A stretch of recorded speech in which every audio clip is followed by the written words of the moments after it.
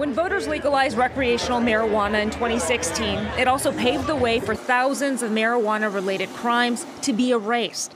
The problem is, going through decades of convictions can overwhelm counties.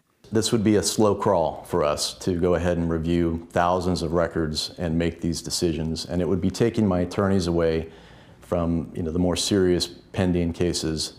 So, to cut down on costs, time, and resources, Yolo County District Attorney Jeff Reisig became the first in the state to use new software to expedite reducing or erasing eligible marijuana convictions.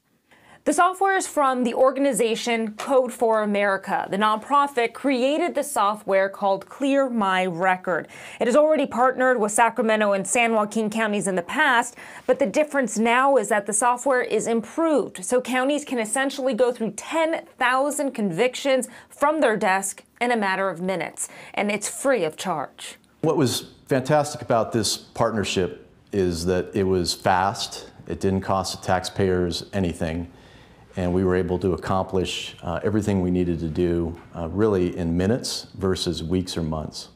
As a result, Yolo County dismissed 728 marijuana-related convictions, of which more than 650 were felonies, amounting to 156 people who now have no convictions on their record.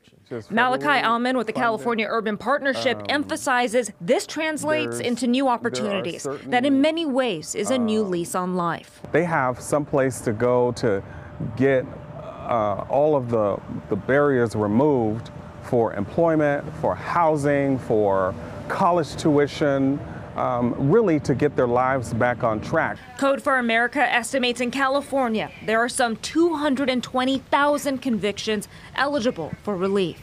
In Yolo County, Vicki Gonzalez, KCRA 3 News.